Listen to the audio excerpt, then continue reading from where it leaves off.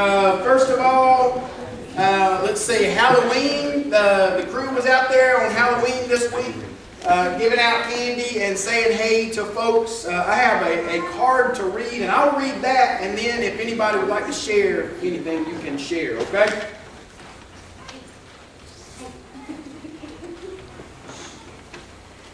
All right, so this is from Robin and the crew about Halloween night. So, Hardison Church family, you are amazing. I will back that up, actually. Your commitment has shared God's love with our community. Your 9,128 pieces of candy, but he's counting, that's awesome, became 4,000 trick-or-treat bags, and each bag contained candy, a church flyer, and one of Phil's crosses. Every one of those bags is now in the hands of our community. God's presence was felt.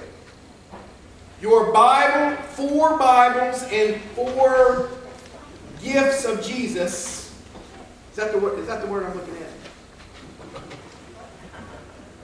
4 Bibles and 4 gifts of Jesus books were passed. Yeah. 4 Bibles and 4 gifts of Jesus books were passed. There are touching, heartfelt stories of prayers and personal witness. God's blessings for each of you that donated, volunteered, or prayed over this ministry. So how about a hand for God for that?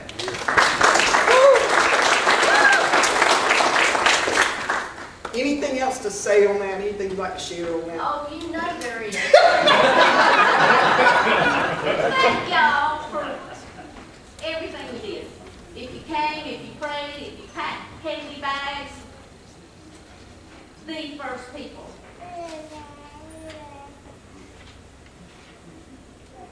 Okay, girl, you told me you weren't going to cry. All right, what if I try? And I didn't try. We were not quite ready. We were setting up and had everything set up. And this small family walked up to the table. It was 3 little boys and a couple of adults. And I said, grab some candy off the table. And I picked up the bags out of the bucket. And I walked around to the front of the table. And I said, here's your another little treat bag. It's got some candy and information about our church and a cross. And this little cherub face. This is all your fault. Yeah. Looked up at me and said, I want prayer. My aunt just died. And I was like, absolutely. And I walked the family around to the prayer table, and I looked at Scott and I said, when this young man has asked for prayer, he has an aunt who just died. And Scott said, okay, and he took it and ran with it. And I thought, you do all that work, and that very first family that walked up, it was like God's like, I told you, what you needed to be doing. So, and it was amazing from there on out. Yeah, the first family. So, let me tell you, Scott can pray. If y'all didn't know that, he's got it. And it was wonderful. So these little boys continued, and their mothers, they must have been sisters, to say that they have 2 family members that were diagnosed with different stage 4 cancers last week. And these children,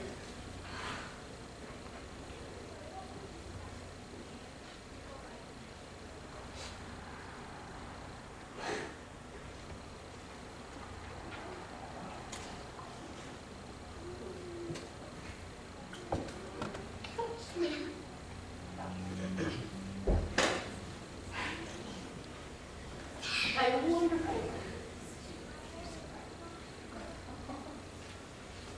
Just full. You didn't know them. Right on.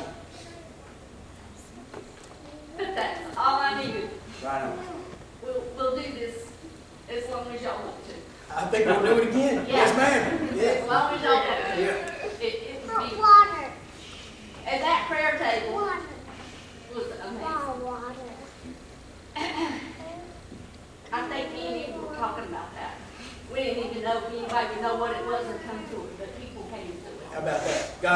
Scary stuff. It was. And as soon as I walked in there, before we even got the tent up, we were all talking. I said, well, Holy Spirit, here, I can feel him. I mean, he filled that place up. Not just our little place, he filled that place up. So, thank y'all so much. My heart goes out. Woo! Yeah!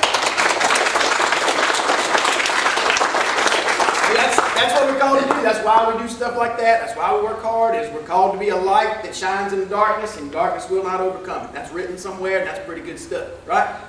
All right. So thank you guys. Thank everybody who helped behind the scenes and in front. God was moving, and we're going to pray that He continues to move with everybody that was talked to out there. Yep. So also I have a note here, a thank you note, another thank you note for the church. Hugs would like to thank everyone who's given us a donation for our Moxville Senior Living Christmas party and Christmas gifts. This is a cause that's dear to all of our hearts, and as you know, we are totally self-sufficient using our own money and an occasional fundraiser to do the things we do. We're proud of that, and we've been a group for over 10 years. Special thank you.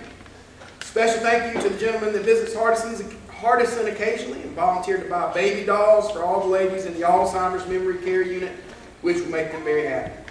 Also, anyone that would like to join us for the event, we would love to have you. It's scheduled for Wednesday, December 18th at 2 o'clock. And if you didn't get all of that, that note will be up here. You're welcome to just grab it or snap a picture of it afterwards. One more announcement. A lot of you asked for Brandon's address. I've got that here. We'll put that in the bulletin next week and the email, so Brandon Durham's address. Any other announcements? It'll be on the bulletin board. And it is on the bulletin board? Will be on the bulletin board as well. Thank you.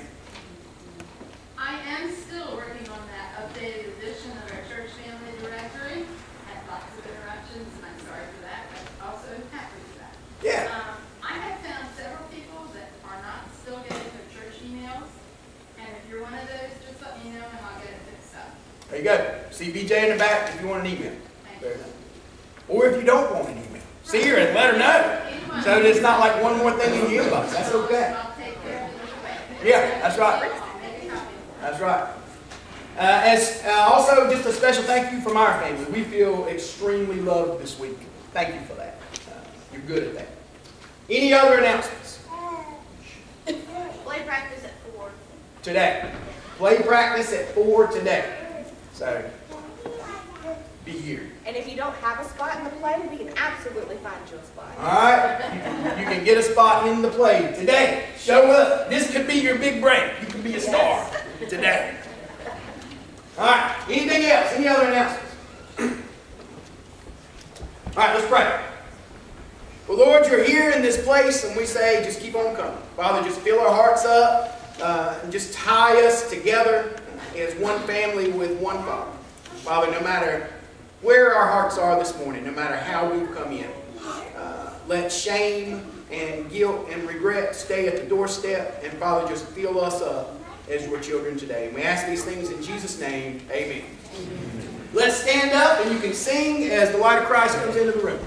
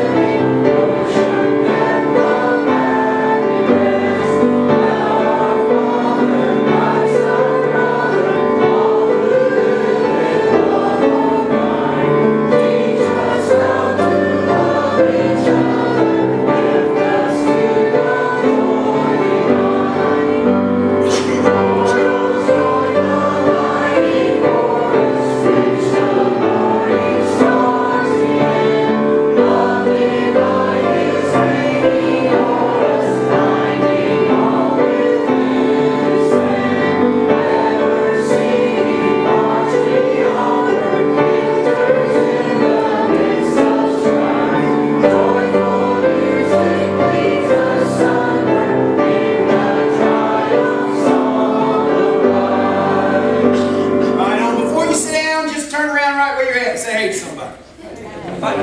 Hello. Good morning. Good morning.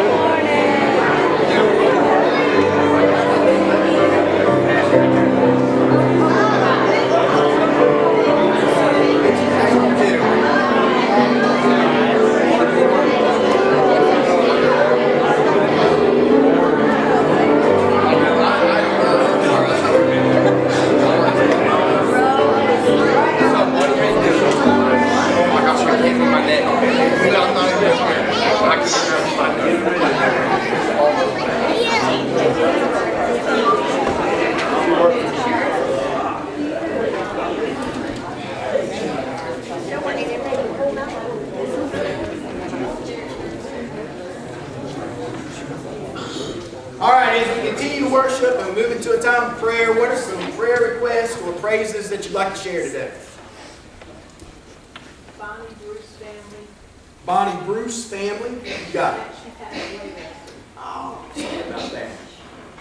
So let's be in prayer for that whole family. You got it.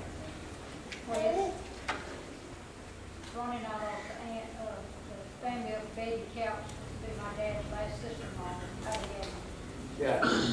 And also the family of Shirley Couch. Family Betty Couch and Shirley. You got it. Darren Glasgow. Darren Glasgow. You got it. Mark Hancock. Mark Hancock? Yes, sir. Who else? Wes? Yep. I was hoping Dean and Kathy would be here. They have a new grandbaby. Hey! Guess who's coming in the back door? So, nobody's looking. Nobody's looking. Everybody look up and act like you're talking about something. My hips are stiff. I'm on that hip. We were totally not talking about you. Not at all. Talking about exciting weekend. You're talking about us. No, that's true, actually. Yeah. We were talking about people you know. So, do you want us to, we literally just started. You can take it from there, or we can continue to share. What do you think? What do you want to do? I'm not sure. Yeah, because you're usually pretty shy. Kathy, you're usually pretty shy. Let's start from the beginning. Okay. I was getting ready to share that you had to use, but you do it. We got a call to meet them after daycare Friday afternoon. I raced over there after they told everybody there's one hospital. 8:30 we got a text that was sending them home. She wasn't ready. About 11:20 we got a call that we had a little grandson. And I said, oh, I didn't know you didn't come back to the hospital. They did. Chris delivered him on their bedroom floor. How about that? That's impressive. My son, that raced up in the side of blood, anything, apparently was totally awesome. And we already knew Tiffany was awesome, so. Yeah, Tiffany definitely deserves some credit there. If you are friends with Chris or want to Google his Facebook page, there are beautiful pictures right after of the paramedics and the firemen, all of them. Some of them, it was their first delivery, and they wanted to hold him, and they wanted their pictures made. And then we tried to figure out how they were going to get the gurney in and out of their house with the steps they have. But they got to the hospital, and we had air at our house. Thank goodness we had gone ahead and didn't even discuss their board at their house when they got sent back. She was at our house, and that's probably my combo in it. But it's just been no words. He's gorgeous. We all both six grandparents went together with Era. Era was the first one to see him, and she is totally in love with her baby. Levi Garrett. Right on. If you do not know my dad is usually right here. And that is Chris's name for his name. Very cool. So, if y'all think I'm on cloud nine. So praise God for Levi. Praise God for Dr. Chris. Well done. And for Tiffany and everybody being in great shape. Yes? Awesome. Coming home today, the doctor said he is perfect. He's just, and he and Aaron together. Just to clarify, Oh, they walked Tiffany out of the house and down the steps to get to the garden. That's outrageous. They had, let me share this real quick. I'm just telling you. They had one guy has a baby, and there were two people on each side of him holding his arms going down the stairs. And then they had one in front of him and one behind him. And then when they got Tiffany, they had two on each side of her and one in front. I mean, they were so careful with him. They knew they were precious. That's a holy moment. That's special. I mean, Davie County people are just the best. Right on. Sweet. Well, thanks for sharing that with this family, with your church family. Appreciate that. And we're going to be praying for all involved. And by the way, side note, Dean's been getting really great news. Right, Dean? Yeah. Yeah. A new streaker song. His blood work was the best it has been in over a year. His platelets are up, everything was great. And there are no staples. It's healing. Still a little bit to go. Hopefully around it. We might get on hold for the process. Awesome. Awesome. Y'all, we are just So continue to pray, church. Continue to pray. Thank you, guys. And you were right on time. Well done. What else? What else? Prayers, praises. Paige Thomas. Paige Thomas. You got it. Who else? Becky and Greg Curtis. She's finally out of ICU after 14 days of her heart surgery and everything went good. Awesome. Awesome. Who else? Mitchell. Let's pray for Mitchell. Church. You got it. Who else? Dick Stroud. Dick Stroud. Pray for Dick. Who else? John Gallimore. And John Gallimore. Who else? Andrew Cochran. Both of those. What? Ronnie Riddle. Andrew Cochran. He's a young man that just graduated from my school this past May and was in a really bad car accident. Has an open wound and a brain bleed going on right now. You got it. We pray for Andrew Cochran. You got it. Who else, church? So happy to see Kathy and Vicki and Louise back today. Right on. And we still have prayers for Western North Carolina. Thank you. I'm happy to see the front row Me almost too. filled out. It's a pretty good looking front row. I know. For the most part. There's some exceptions. Who else? About the nation this week and the weeks to come. Right on. Yeah. Pray for our nation. Who else? Anybody else? Jack Phelps. Jack Phelps. Yep. You got it, buddy.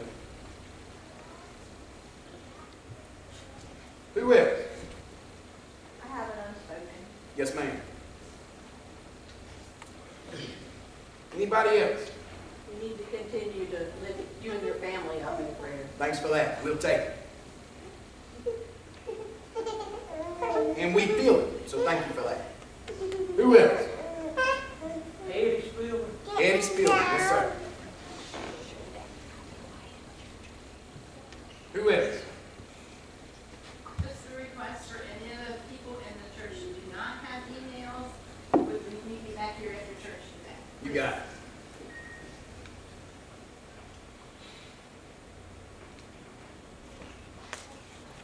All right, let's pray, church.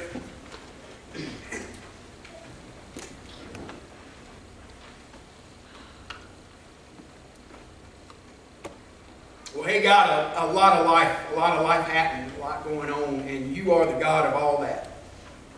And so, Father, as we come into this place today, and as we continue to worship, and you continue to fill our hearts, and you continue to draw us together, we pray that that would just keep coming. And Father, we pray that that would keep coming in light of who you are. Father, that you care about every single need that was spoken here today and that was unspoken here today. You know the need on every heart in this place. And Father, you know the need on every heart for the folks who couldn't make it today. And so, Father, we lift up those needs before you. You heard everyone, and you're so familiar with everyone. And you said just ask. And so, Father, we lay those needs and those prayers and those praises and those joys and concerns, we lay them all at the foot of the cross. And we ask, Father, that you would just take those and you would move in the way you see fit. And Father, we would ask that we would grow in the process. That you would move in our hearts and our minds and transform us and change us to see you more clearly and to grow in love for you. Father, I thank you for the family that is in this place today. We thank you for your Spirit that guides all in this place today. And we would ask that you would just meet us and show us your glory and your grace, and that we would walk out with a peace and an understanding and an assurance of a Heavenly Father who loves us endlessly and unconditionally. Father, we thank you, and we ask that you just keep moving, and we lay it all in your hands. And we ask these things in the name of Christ our Savior. And all God's children who agreed said, Amen. Let's continue to worship with children's time. If April will come up, and any kids who'd like to come will come up.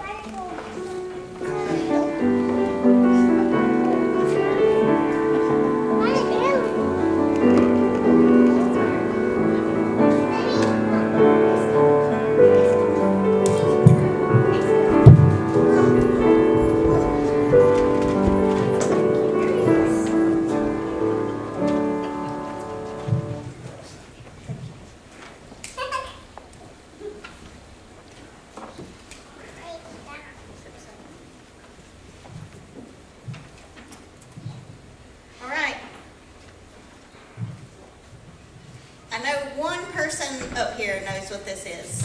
Do you know what this is? Transformer. Yeah. Before I even got it out of the bag, you knew what it was, right? So we have a transformer. It's a girl transformer. You might not want it, but that's the only one they had. So, do you know what a transformer is? What does a transformer do? It transforms into a car or truck. That's right. Or airplane. Okay, that's right. What a silly question, huh?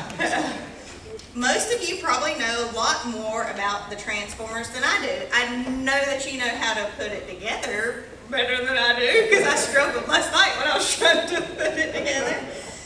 The original Transformers gave kids the power to change a toy from a robot, into something else, like a car, a boat, or you said it, airplane, right? Or a speed jet.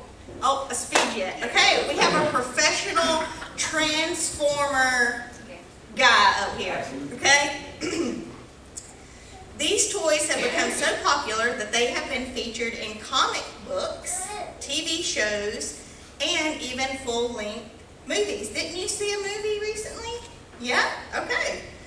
These Transformers are only toys without any real powers, but it may come as a surprise to some of you, that there is a real transformer who can totally change your life. Did you know that? Even I have a transformer that transforms. Oh, okay. So you're in tune to this story, aren't you? That transformer is Jesus. Did you know he was a transformer? All right, let's listen to this. If you place your faith and trust in Jesus, he will transform or change your life into something that you never imagined. In our Bible lesson today, we will see an example. You want to hold this? You want to hold this? We will see an example of The transforming power of Jesus. Many years ago, there was a man named Saul. He was an enemy, or he was against the church. So he didn't like the church, okay? He hated the church. And he did many terrible things to the followers of Jesus. He was mean to people that believed in Jesus. He was even part of a group that stoned a man named Stephen. So he threw rocks and he killed a man named Stephen because he was preaching about Jesus. One day, Saul was traveling to the city of Damascus to hunt for Christians so that he could have them thrown into prison. So he really didn't like them. On the way to Damascus, a bright light appeared, and Saul heard the voice of Jesus saying, "Saul, Saul, why are you persecuting me? Why do you hate my people so much?" Saul answered, "Who are you, Lord?" Jesus replied, "I am Jesus whom you are against, who you're persecuting. I have appeared to appoint you as my servant and to be a witness for me." After that meeting with Jesus, Saul's life was changed. In fact, he even got a new name. From that day on, he became known as Paul instead of Saul, and instead of trying to destroy the church, he went from town to town preaching and teaching in the name of Jesus. People were amazed at the change that took place in Paul's life. Wherever he went, people said to him, "The man who once persecuted or was against the church and persecuted us is now preaching the faith he once tried to destroy." That is what the transforming power of Jesus can do. Wouldn't you like to let Jesus change your life? Yeah. Let us pray, and I got a candy that's going to transform your mouth. It will make your mouth change colors. I know for a fact. Let's pray. Heavenly Father, we want to feel the transforming power of Jesus in our life. So we pray that you let it be so. In Jesus' name we pray. Amen. Amen.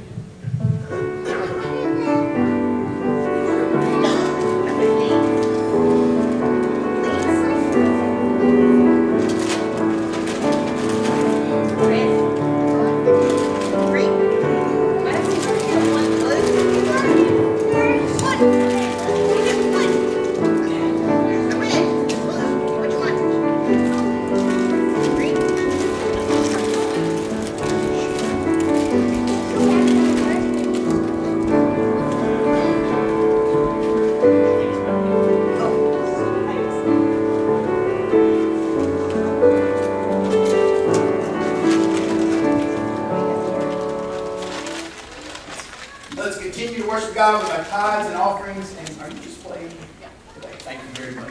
Not just playing, but thank you. All right, so let's continue to worship God with our tithes and offerings. If the ushers will come forward.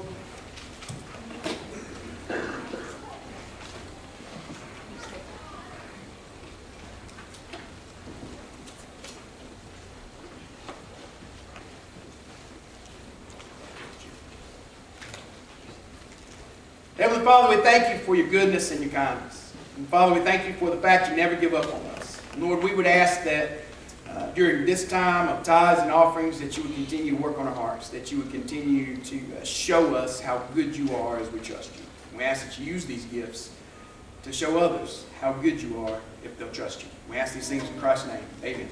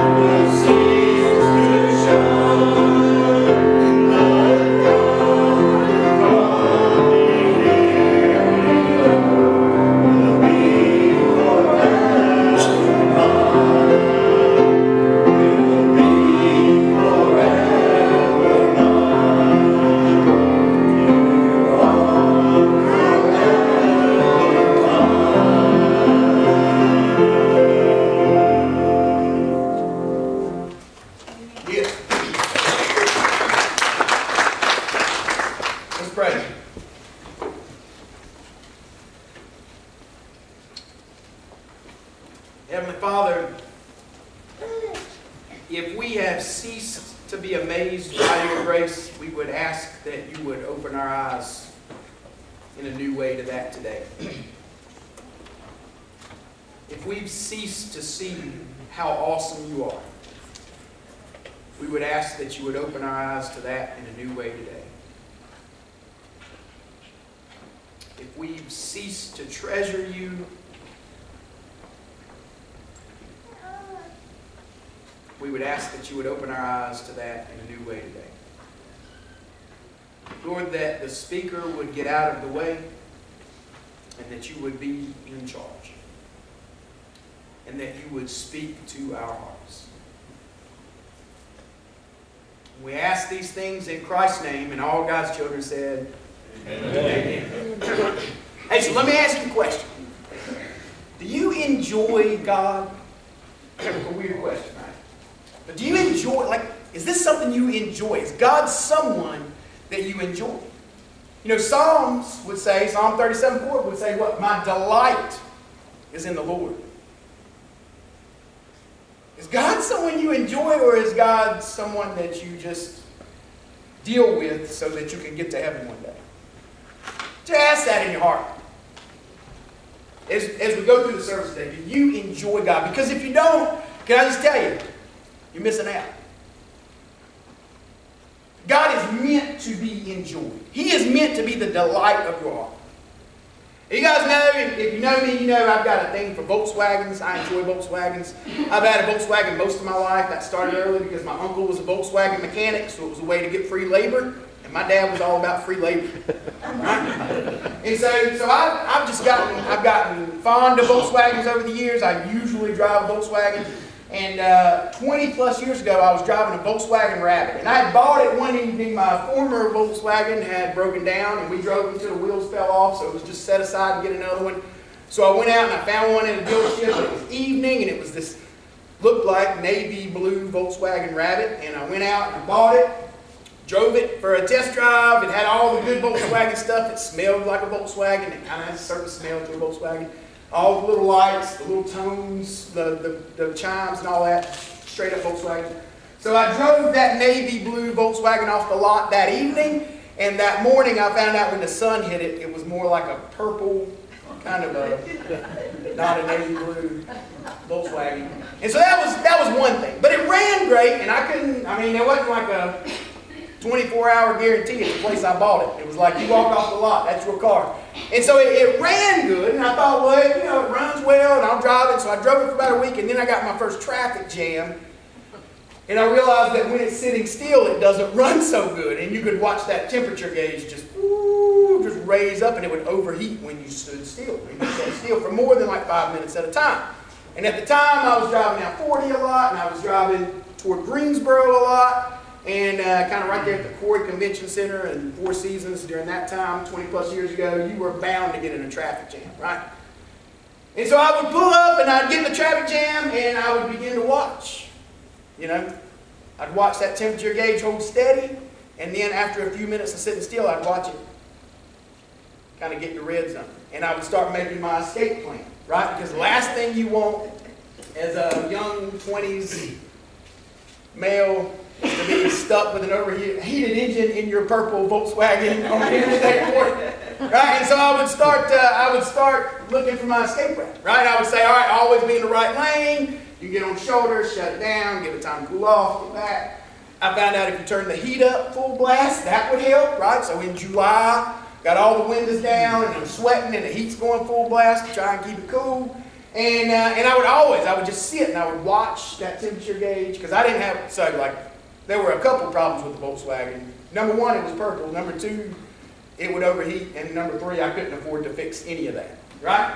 And so I would just sit and I would watch that temperature gauge, and I would just kind of get anxious. The longer we sat, the more anxious I would get. And I would say, all right, well, here I'm in the right lane. Here's my spot out, or maybe shut it down, whatever. And so over the years, I drove that for a few years, and over the years, it just got to be something I would plan for. I would plan for it to overheat. And I would plan escape routes. And I would sit and I would be sitting behind the wheel and I would watch that thing. And this was before, it wasn't before cell phones, but it was before I had a cell phone. And so I would keep a book in the car handy, and I would just pull over to the side of the road and have a little me time, right? And just read a book or take a nap, because I've been known to take a nap anywhere, anytime, right? But over the years, I just got kind of conditioned to that. Watch the temperature gauge, wait for it to overheat, shut it down. And that was 20 plus years ago. Now, since then, I've had new cars. Right? I've had new to me cars and even a drive off the lot car. And do you know what I do every time I go somewhere in a vehicle? If I'm stuck in traffic, even 20 years later, you know what I do? I watch that temperature gauge. Because I'm conditioned, like in an awful way. I have like temperature gauge PTSD. And I watch. I'll be at a stoplight and I watch. Because I'm just waiting for it to overheat. Now, one of those cars we had was a minivan, and it had like that keyless entry. And I wasn't used to that. It also like ran very smooth and quiet. And it had keyless entry, so you didn't have to have your key in the ignition, right? You know keyless entry. You guys all have keyless entry. You didn't have to have your key in the ignition, just leave it in the car. And there were plenty of times I would get out of that van and go in somewhere and eat. Like order from a menu eat and just leave that thing running because I didn't take the key out and I'd come back out and it would just be running for like an hour. It never overheated. But every time I would take it somewhere, I would watch for that temperature gauge to go up. And you see, the thing is the new car wasn't the old car. but I treated the new car like I did the old car. And because I kept waiting for the new car to do what the old car did, I couldn't enjoy the ride in the new car. You see, I've been driving something different for a while, and the radiator's good, and it won't overheat. But I'm still so scared, and I watch that temperature gauge. Now, we're going to be in the book of Galatians today. We're going to start chapter 1. We're going to take kind of a 10,000-foot view. We're just going to do a whole chapter today. But what Paul is writing about in the book of Galatians is you have this new life. And you shouldn't treat it like your old life. Because your old life, you kind of had to wait and watch and be anxious about some things. But this new life, you get to be free and enjoy the ride. In this new life with Christ, if you've given your heart to Jesus Christ, if you're a follower of Jesus, can I just tell you something that's going to sound totally irresponsible? If you've given your heart to Jesus, there are some things you don't have to worry about anymore. You should be riding free. And you should let the wind go through your hair, or at least across your scalp. And you should enjoy the ride. But that's not how we operate. We don't operate like we enjoy the ride. We operate like there's a temperature gauge that we should be watching. Do you enjoy your life with God? Psalm 37:4 said, "My delight is in the Lord." Philippians says, "Rejoice." I'll rejoice in Jesus Christ. Psalms again says, "I'll follow God and be joyful. I'll have a heart of gladness." Romans says, "I'll rejoice in Jesus Christ." See, this isn't me saying you should be happy and rejoice. This is the Bible saying that you should be happy and rejoice in God. But that's not the way we operate. We operate in this new Christian life. We give our lives to Jesus and we have this new life, and we operate in such a way where we wait and we watch and we work to try to earn what's been given to us. And Paul is going to lay out this context in Galatians where some people are messing with his people. And he wants them to know that they're free. So let me ask you before we get into this book, do you enjoy God? Or is God just something that you check the box for and hope that you get to heaven, and you hope against hope that you get it right enough to get to heaven, but you're just not so sure, and what if I could mess it up? If that's where you're at, and that's a common place to be in. But if that's where you're at, this book is going to be for you. Because you don't have to wonder about those things. And guess what? Got to tell you something super scandalous, super edgy. If you're a follower of Jesus Christ, you can't screw it up. You're not powerful enough to screw it. If you've given your heart to Jesus Christ, you know what he said on the cross? It is started? No. It has begun? No. I started it so they can finish it? No. He said it is finished. To tell us that. Paid in full. Your debt is paid. And so if you're a follower of Jesus Christ, if you've given your heart to Jesus Christ, and you've said, I'm a follower of Jesus Christ, you are assured and secure in that relationship. And you may say, well, what about the work? Like, shouldn't I do some work? Yeah, we'll get to that. But you can't understand the work until you understand the grace. And so what I want you to come away from here today with is do you enjoy God? Because God's worth enjoying. And if you are not enjoying God, you are missing the picture. But I got good news. I got good news. It's not too late and you can. Right? Do you enjoy God? I think a lot of us treat God like a diet. Right? Like we approach a diet and we say, well, I need to lose some weight. Okay.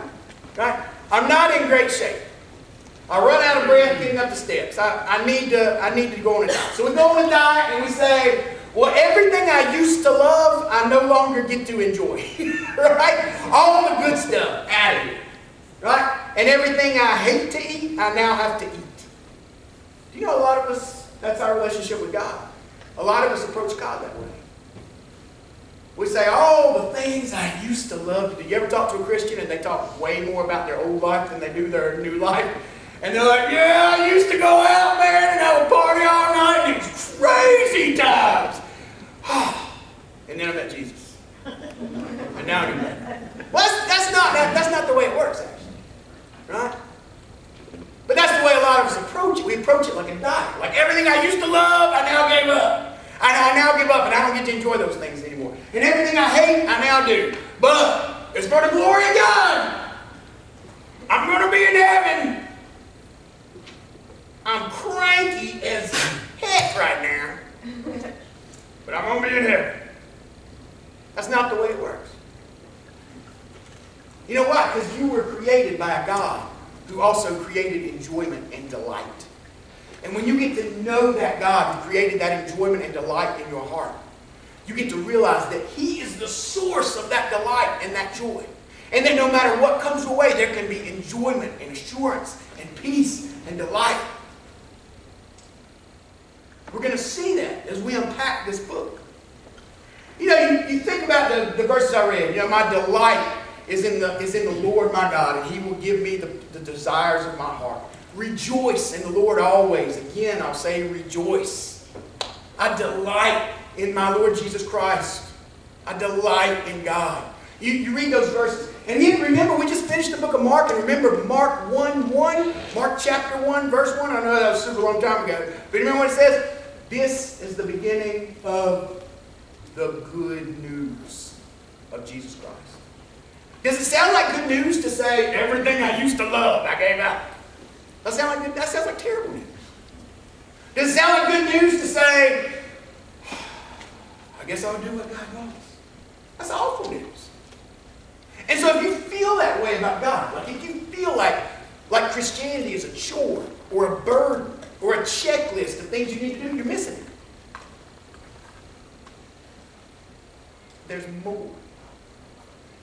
There's more, and it is a joy that soaks down into your soul and in your heart and that overflows from within you. That's what a relationship with Jesus looks like. But too many times Christians look like they've been sucking on lemons all day long.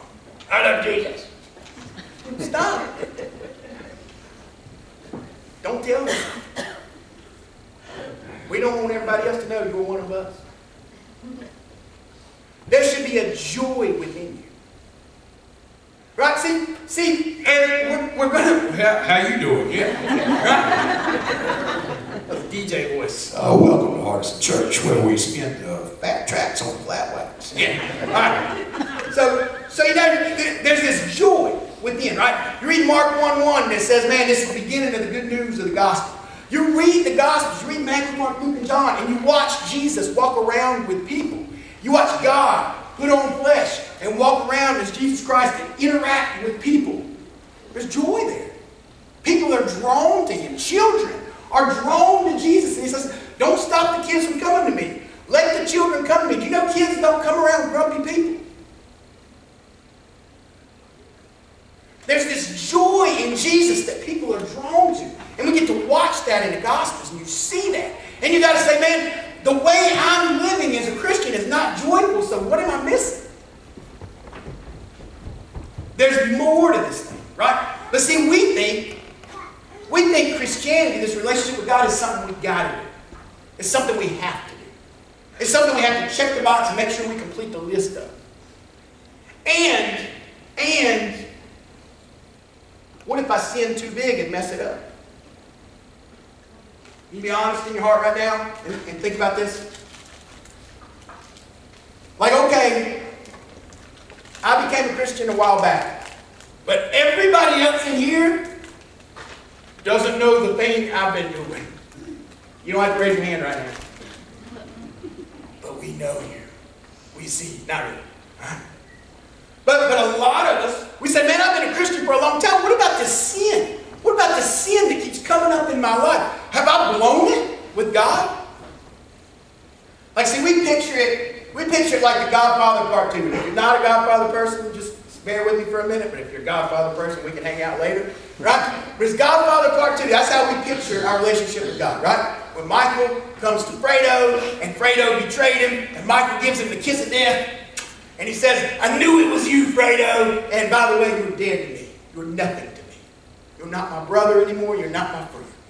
I don't want to see you at the hotels. I don't want to see you at my home. If you visit our mother, I want to know a day in advance so I don't come near you. You're dead to me. That's how we think our relationship with God is if we sin. We think if we sin too big, God will say, see you. You're dead. That's not true. And you know, Christians don't want to admit it, but we still sin. We still mess up. When Christ died on the cross for our sins, He died for our sins from birth to death, everything in between. From Adam's sin in Genesis and Eve's sin in Genesis, all the way to the end of Revelation. They were all nailed to the cross. So the sins you did before you met Jesus, died on the cross if you've given those up to Jesus. The sins you did this morning, died on the cross. The sins you do that you don't even know about, died on the cross. That's how big grace is. Grace is big enough to cover all of your sins. Now, should you keep living in your sins? No, crazy. That's making you miserable. Get rid of that stuff. It's going to get in the way of your vision of God, and it's going to screw up your life. That's why I called it a sin. So kick it to the curb. Repent of that stuff. And lay it at the foot of the cross because it's killing you. But does it make God love you less? No. And so your life as a Christian lived in Jesus Christ is this continual walk. Is this continual walk where you're growing closer to Christ and you see God more clearly. And then in the light of God, you see the depth of your sin. And you say, I don't want that in my life anymore. Would you take that away? Yes, John. Let's get rid of that. See, that's not the way we live. We're scared. And we watch. And we worry. And we wait in our Christian life anxiously while we feel like the temperature gauge of our spiritual life gets dangerous. And we're not enjoying the ride because we're so anxious that we might mess up what God's done for us. And here's our reaction when we do that. We say, well, I've done a lot of bad, so I need to work hard and do a lot of good. I need to earn this thing back. As we unpack this book, we're going to talk about the place for Christian work. Because there's a beautiful place for it, and it's important, and it's part of growth. But you can't understand the importance of Christian work until you understand the treasure of grace. And we'll talk about that. We'll talk about that today. So this book, Galatians chapter 1. If you got a Bible, turn there. If not, don't worry about it. We'll talk through it. Do you enjoy God? Right? See what Paul's about to get into with this letter to a church in Galatia, what he's about to get into is there's this church that Paul started, and he's writing in this letter because he heard that people were messing with this church. And there's this group called Judaizers that had started messing with this church. And this group called Judaizers, most of the early Christians were Jews. A lot of the early Christians were Jews who then believed in Christ, and so they were these Jewish Christians and these beautiful people, right? But there was this group called Judaizers who said all of these old laws still apply. So in other words, all the things we used to have to do before Christ became our ultimate sacrifice still apply. One in particular is what this book is about, is circumcision. Now, if you don't know what circumcision is, Ronnie Couch is in the back, and he'll explain that to you after the service. Right? He's got charts and diagrams and everything. Right? All right. So if you do know what circumcision is, then roll with me, and if you don't, ask your parents later. Okay. All right. Parents, you're on the hook. Okay. But it was this deeply personal act, and it separated. It was kind of God's action to his children back in the Old Testament, where God kind of said, you're a separate people. This is unlike anything else. So it was this deeply personal act, applied only to the males, obviously, and it was this deeply personal act that God said, you need to do this to show everybody else you're separate from the world. Right? Now, we don't have to do that anymore. You're welcome to do that, but you don't have to do that anymore. Right? Because it's the same reason we don't sacrifice lambs on Passover. The same reason we don't sacrifice goats and do scapegoats. It's because Christ is the one sacrifice for all time, and he covers all that. He's the fulfillment of every law in the Old Testament. So Christ fulfilled all of it, right? But there's this group called the Judaizers, and they come to this little church in Galatia, and they say, oh, you accepted Jesus. You guys are under the teaching of Paul. That's great. Super news. Now, here's what you need to do next. You need to be circumcised. You know, in your relationship with Jesus Christ, anytime somebody says, here's also what you need to do. Woo, woo, woo, no. Anytime somebody says, great, you're a Christian. You've accepted Jesus. Now, in order to be a real Christian, no. No. Jesus. Just Jesus. And Paul felt so strongly about this. And you'll see this when we unpack this.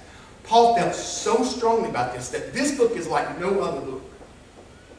So he begins a lot of letters like to the Philippians and to Corinthians. When you read this, I want you to this week read Galatians chapter 1. Read through it in light of what we're talking about.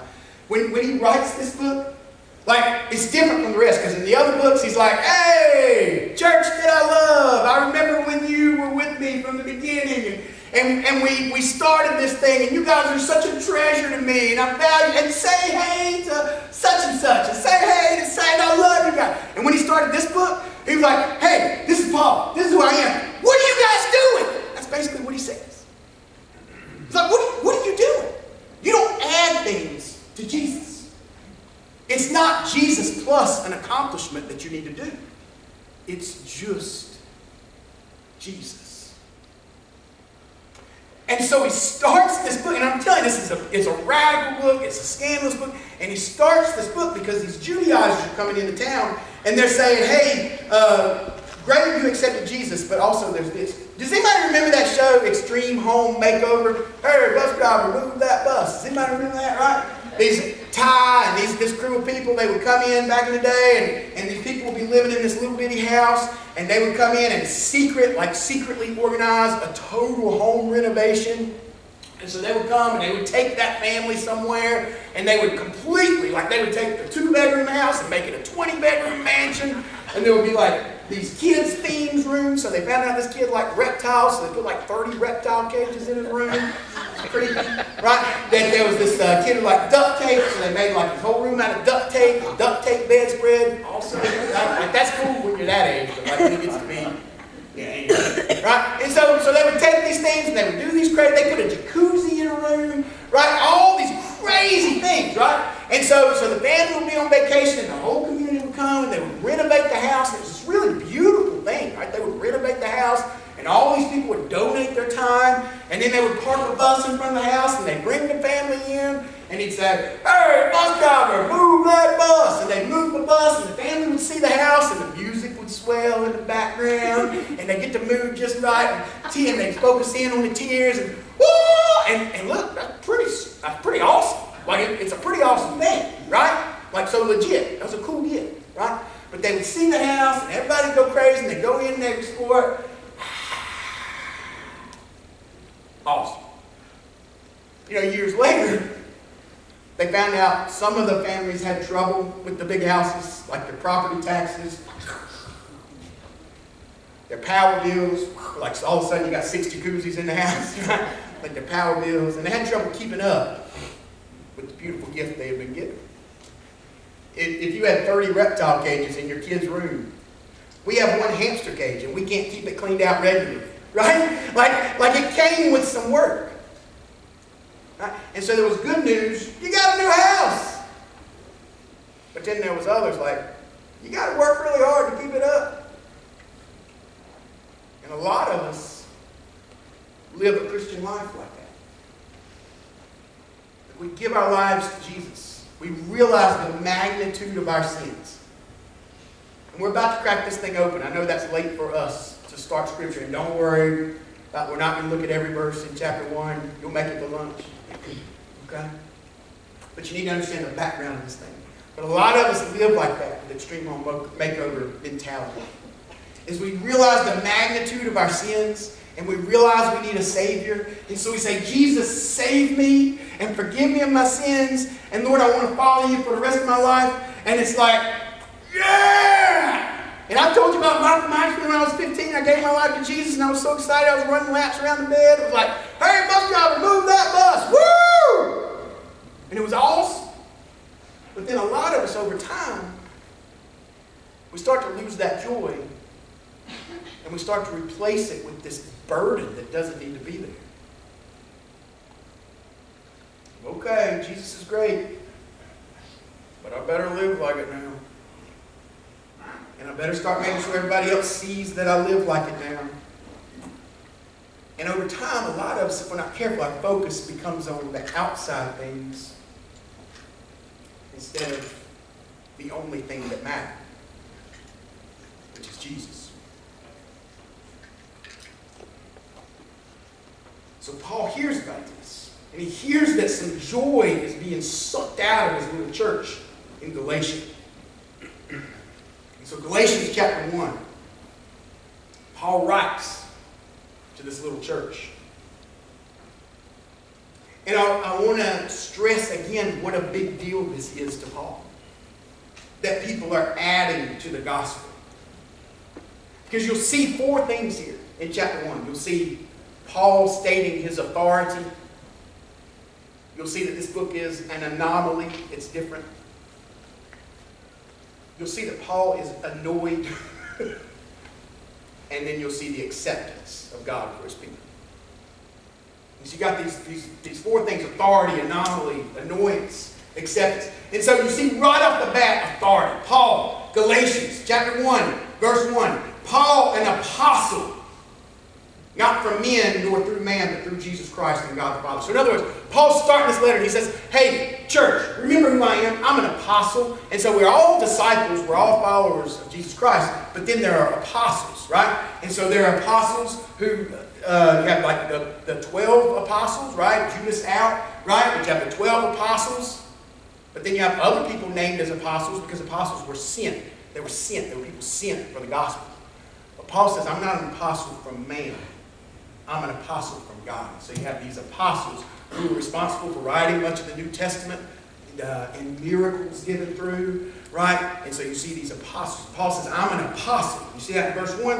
And then we're not going to read through it, but verses 10 through 24, the rest of chapter 1, Paul says, in case you forgot who I am, I'm giving you the word of God. Straight from God to you. And so he spends, as you read this tonight, verse 1 and 10 through 24, Paul stating, I have some authority to tell you what I'm about to tell you. Now, that's a little different from the rest of his books.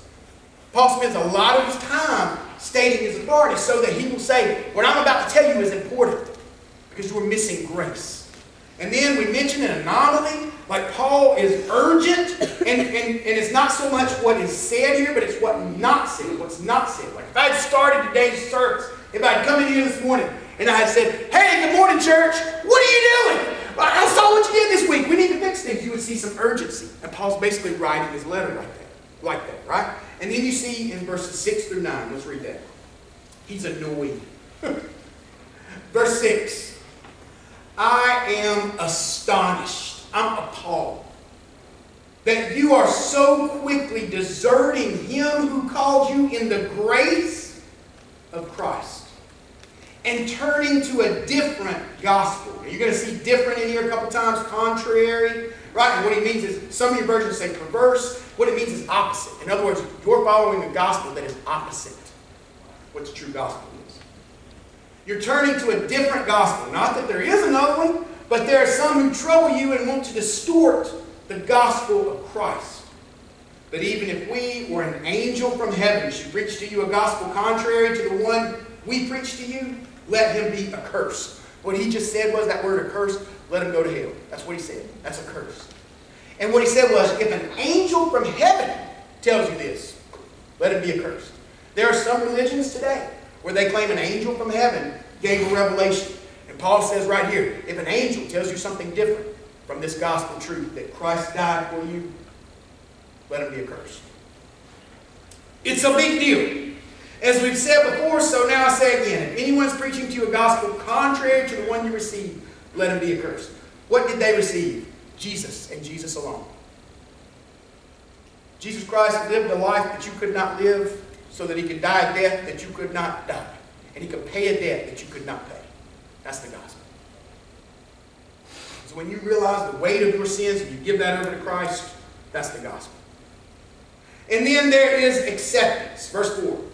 Jesus, who gave himself for our sins to deliver us from the present evil age, according to the will of our God and Father, to whom glory and forever. Amen. So Paul says, and this is, I want you to read chapter 1 tonight. I want you to go over it. I want you to look for his authority and God's acceptance and Paul's annoyance and the urgency. Right? But before we unload on this book, before we just tackle what's going on in this book, I want you to understand the importance of the grace. And that it's not your pastor up here saying, this is my take on grace. And it's not your pastor up here saying, it's an easy life, Christians. Just come on board. You don't have any worries. But that it's the Word of God saying you are loved with an everlasting love. And it was not a cheap grace, but you were bought at a price. And then if you've given your heart over to Him, that you're His forever. Now we say around here, one thing we say around here is the best way to unpack the Bible is with the Bible.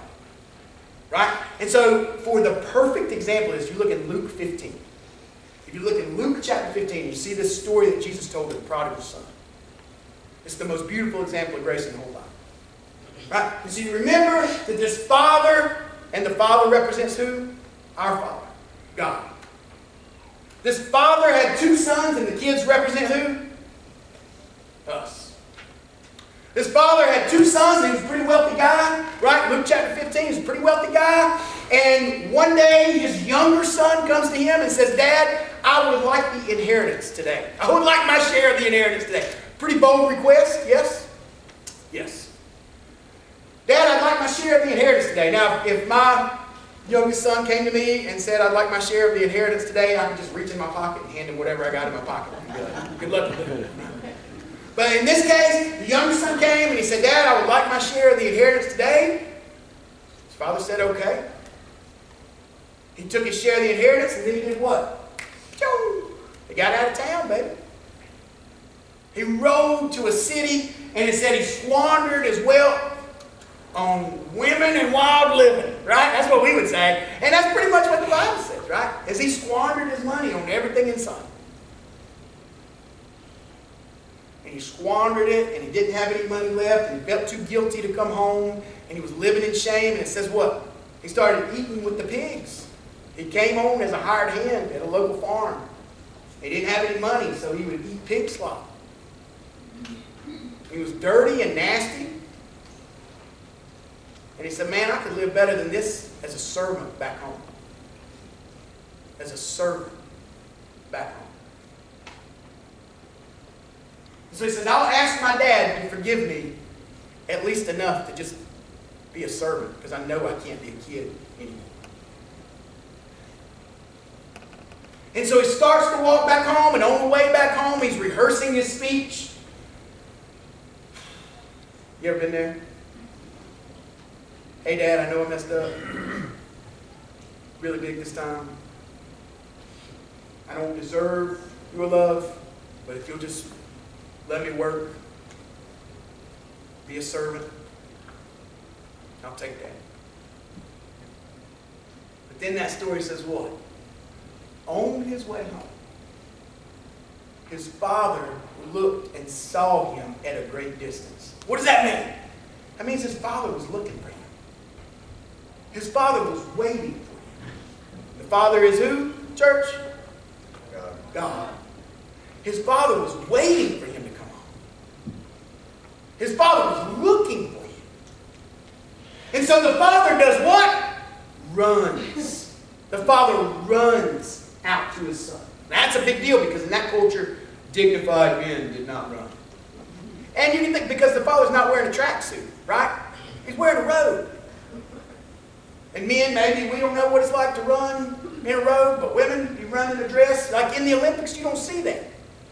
You don't see like people wearing dresses to do the sprints. Because that's tough.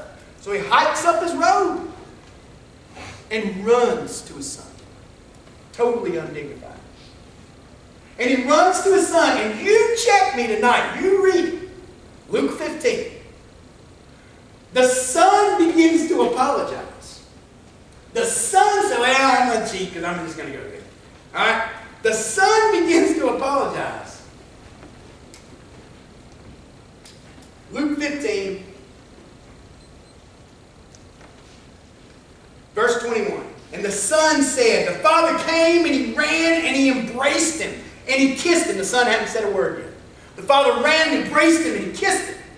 And the son said to the father, just like he rehearsed, Father, I've sinned against heaven and before you. I'm no longer worthy to be called your son. You want to know what the father did? Did the father say, it's about time, I got an apology? Did the father say, thank goodness you feel that way, now we can move forward? This is Jesus' story, not my story. The son said, Father, I've sinned against heaven and before you. I'm no longer worthy to be called your son. Verse 22, but the father said to his servants, bring quickly the best robe and put it on him, and put a ring on his hand and shoes on his feet. The father didn't say, thank goodness you apologized. The father said, you were apologizing, but hey, treat him like a king. He's a child of mine. See, we think we mess up, that God's just sitting in heaven with his arms crossed and he's angry. And we've blown it. Can I tell you something super dangerous? Like a lot of you may have been away from God for a long time. Here's what I mean. Maybe it's been a long time since you prayed. You have a Father who loves you. For a lot of you, it may have been a long time since you spent some time in the Bible. You have a Father who loves you. For a lot of you, it may have been a long time since you just opened your heart to Him. You have a Father who loves you. For a lot of you, it may have been a long time since you sat down and you had a conversation about Jesus with one another. You have a Father who loves you. See, that's what Paul founded that church on. And other people were coming in and they were saying, yeah, you got a Father who loves you, but you need to earn it. You need to make sure you do the check. And Paul said, no. It's Jesus and Jesus alone. And as we unpack this book, of Galatians, this letter to this church, that's what you're going to see word for word. That's what you're going to see line for line. Is you have a Father who loves you. And will sin wreak havoc in your life? Yes! Let me tell you something biblical again. Sin sucks. It's awful. It will. You know why I use that word? Because it will suck the joy out of your life. It will create a vacuum that just sucks the joy right out of you. Sin's awful. Is your sin too big for God? Nope. You have a Father who loves you, who's waiting to embrace you and kiss you and bring you home. Last thing. Last thing. So where does works fall into this? Because that's going to be an important question in this thing. As we unpack this book, and mostly today is homework for you. Galatians chapter 1. Read it. I'm just giving you the context to read it today. That's a little different for us, but that's how we're rolling today on chapter 1. Sure. So where does Christian action come into this? Like where does work come into this. Because this is important, like living as a Christian, acting as a Christian, doing the work, that's important. All right, so where does it come into play? So after we finish Galatians, we'll look at the book of James, right? Because those are two awesome books to look at together. Right? But you won't understand works until you understand grace. Here's how we operate. Right? Let's say I brought this beautiful plant, this beautiful flowering plant in here today. And let's say I placed it right here. And I said, when you give your life to Jesus, you're like this beautiful plant. Blooms everywhere. Beautiful. Like people would come by and they'd be like, oh, where'd you get that? That's gorgeous. And you would say, well, it's my great-great-grandmother's plant. I replanted it. It's beautiful. And you took time and you put the seed in, and it took time and it grew, and the blooms on it were like, bam, gorgeous. And you just set it out there, but you neglected it. You didn't water it. You didn't give it any sunlight. You just set it out there. If you've been to my house in the last 2 weeks, you saw one of those plants on the front steps. Right, brown. But let's say you neglected it and those buds just kind of shriveled up. Here's what we do. Here's how we live as Christians. We take our life, this thing that was so beautiful, and Jesus was just popping everywhere, and people could be around you and they'd be like, I see Jesus in that person. But then we neglect Jesus and we kind of let sin take over and we don't look so beautiful. You know what we do with Christian Works? We say, well, there's a beautiful plant over there.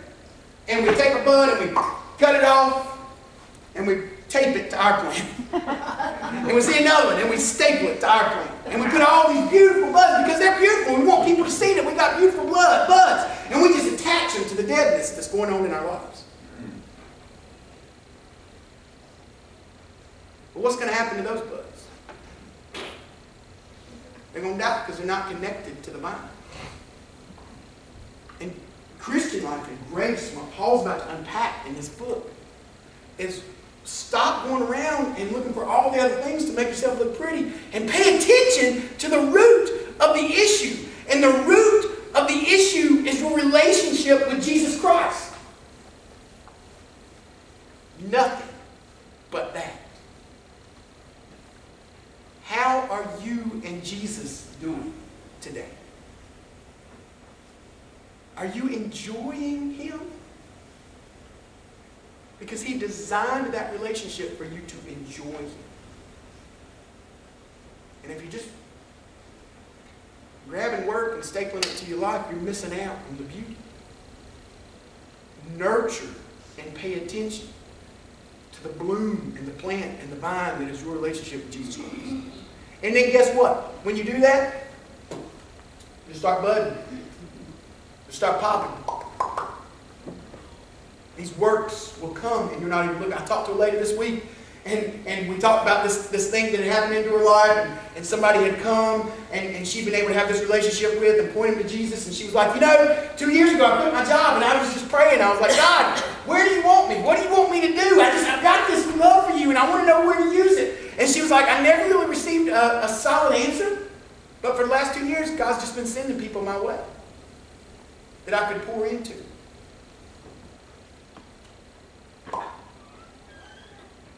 Because I'm focusing on my relationship with Jesus Christ. And I'm blue. Paul says, don't let another gospel distract you. Verses 4 through 6. Go back and read. Don't let another gospel distract you.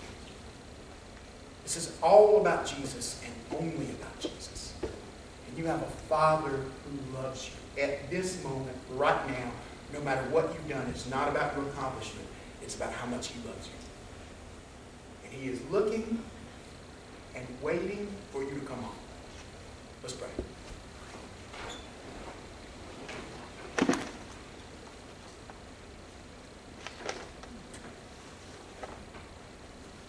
Lord, that you would be our delight. And that as we dive into this book over the next few Sundays, that scales would be removed from our eyes and hardness would be removed from our heart, and we would see that you love us in a way that is not comparable with anyone or anything else. And that we are yours and you are the joy of our life. And Father, that nothing would get in the way of that. We ask these things in Jesus' name. And church, if that's your prayer, say amen. Amen. Let's stand and let's sing together, Grace Alone.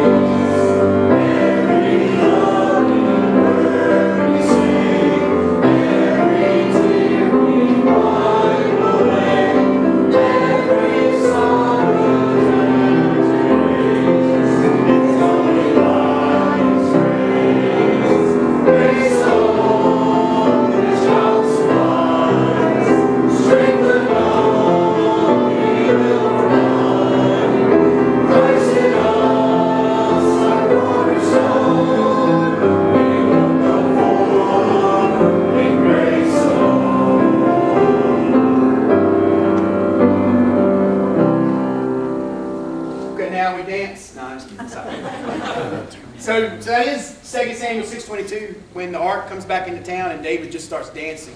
And everybody tells, his wife in particular, everybody tells him, that's irreverent, David, and that's undignified. And David said, man, that's in my heart. I got to dance. And I would say this week, just let your heart dance. Let it dance in the joy that you are loved by a mighty God. And by the way, these promises, these are for God's kids. But it is not exclusive to those who earn it. It's just exclusive to those who accept it. So if you just say, God, I want to be yours. Forgive me and set me free. That's what will happen. And your heart can dance. Receive this blessing. Father, we're found, but we keep hiding. We don't have a choice, but we keep trying to decide. Father, we are children in need of revival. Lord Jesus, help us see that we need you for our survival. We ask these things in Christ's name. Amen.